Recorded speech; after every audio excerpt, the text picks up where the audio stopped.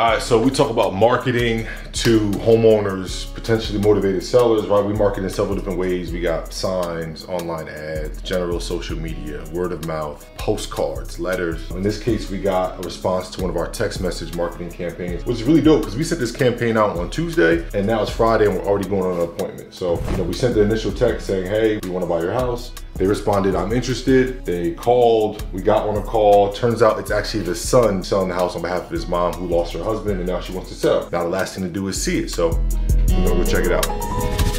Quick note for those of you out there trying to learn when we talk about motivated sellers. In this particular case, this is dope because we're attacking 3 different seller motivations, right? Out of state owner, the property is vacant, which is never good, right? Because it could deteriorate and it's not making any money if it's vacant. Oh, high equity, right? That means this property is damn near paid off. And then the other one was one parent passed away, so the mom wants to sell. But anyway, we gotta get access to this property. So we're gonna call the neighbor who has the key.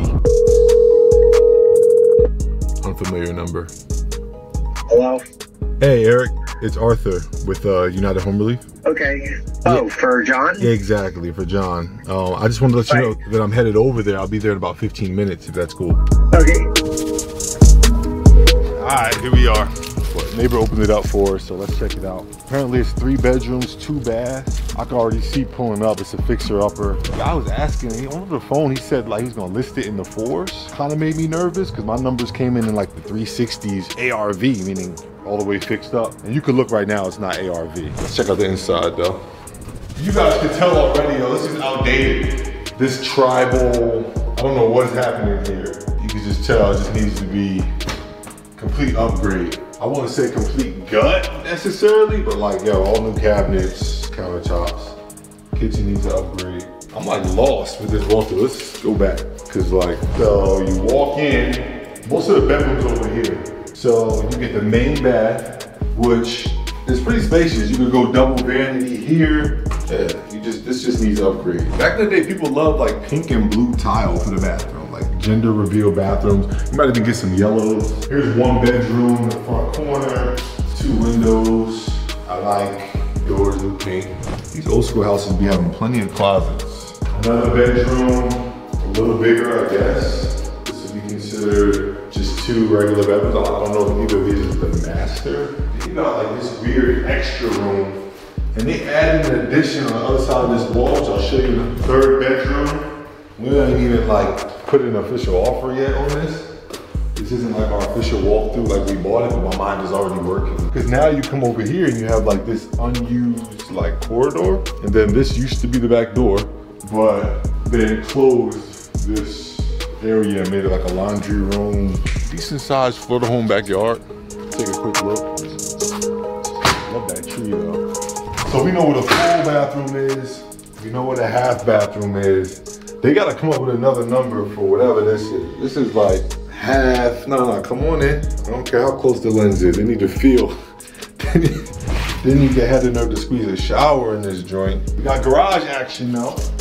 I'm already looking at, if we enclose that, I'm seeing an amazing master suite. It just is in a weird location, but master suite vibes. This is what it's like when we market homeowners and try to convert them to sellers, right?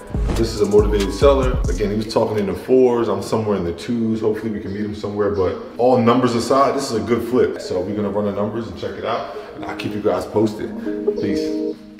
All right, so I'm sure you guys are curious on how that deal went or that appointment went. Absolutely terrible. We got a ton of content of the property, but like I told you, we went into it and the guy lives in Chicago and he thinks that the property's worth $400,000, which he's absolutely right, but it's worth $400,000 after it's fixed up. Now here's the problem. Everyone's not a good buyer, right? Everyone's not your customer or client. This gentleman happens to be a general contractor, so he's under the assumption that he could fix the project up himself for $25,000, which I'm not sure how much you guys know, but there's no way you're fixing that property for only $25,000 unless you're a contractor and you can do it essentially without paying yourself. So with that being said, he's like, I'm not taking any less than $375. Now I tried to negotiate. I even went as far as to show him, hey, we're not trying to lowball you. Here's literally the Zillow's estimate. So the way we do our numbers is that we'll take that 400 ARV after repair value number and we'll multiply it times 0.75, right? Sometimes 0.8 if we want to be generous, and that's basically 75% or 80%, which means the remaining 20 or 25% is our profit margin. So that means that all we can spend is 80% of what it's worth.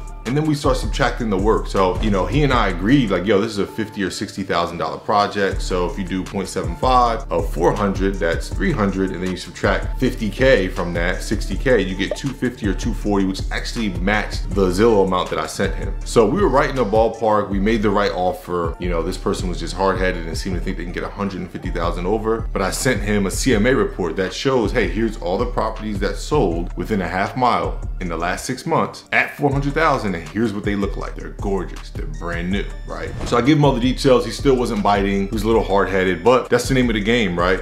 It just shows like we have to go on a certain amount of appointments just to get one property, but it's not a waste of time. We were able to go out and meet the neighbor. I learned a new area. I was able to brush up on my negotiating skills. We were able to get some content. You're constantly doing a lot of work for nothing, but then you're gonna strike and you're gonna be repaid for all that work that you put in. Stay tuned though, because people like this usually come back crawling, because there's no way that he's gonna put that property on the market for $375 and get it sold. Like there's no shot, right? He's gonna have to come down on the price. And when he does, we'll be here waiting.